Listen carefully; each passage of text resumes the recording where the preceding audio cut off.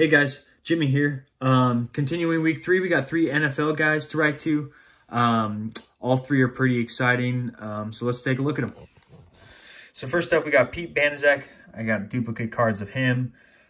He was a longtime Raider, was in Super Bowl II, and actually won a Super Bowl with them as well. He was also part of the Holy Roller play, which is a very famous play. I had to look up some history and some background on it. And that play actually prompted a rule change, and the rule has been in effect since.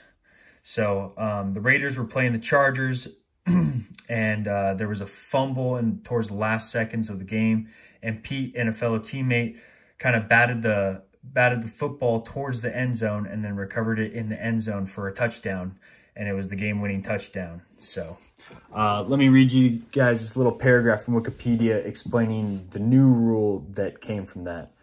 And I actually didn't know about this rule, so kind of neat there.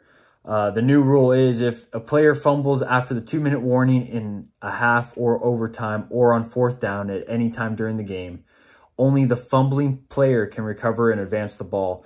If that player's teammate recovers the ball during those situations, it is placed back at the spot of the fumble unless it was a recovery for a loss, in which case the ball is dead and placed at the point of the recovery. So kind of neat there. He was part of history and part of a rule change, so kind of cool. So pretty excited to write to him. Next up, we got Al Baker.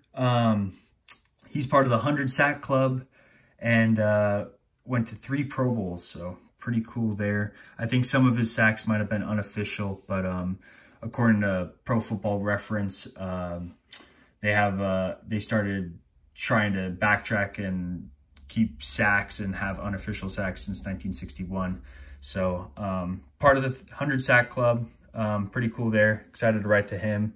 And then last but not least, we got Steve Bartkowski. He was in 2 Pro Bowls, and he's actually one of 10 quarterbacks to have consecutive 30 touchdown seasons. So pretty cool. So yeah, those are the 3 guys I'm writing to this week. They'll go out tomorrow.